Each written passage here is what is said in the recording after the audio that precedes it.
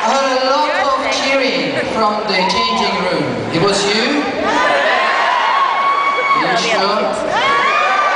Well, because, you know,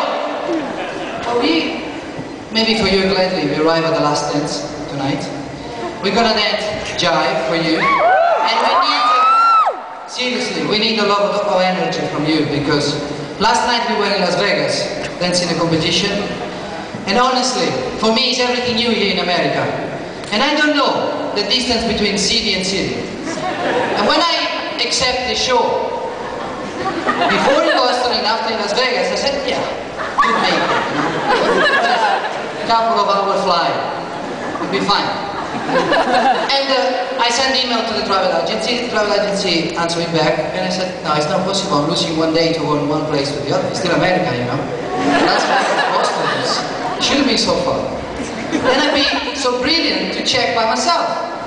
And obviously it was 6-hour flight with a stop. And I went, oh my God. And I spoke with the Las Vegas people there. I said, well, I'm so sorry,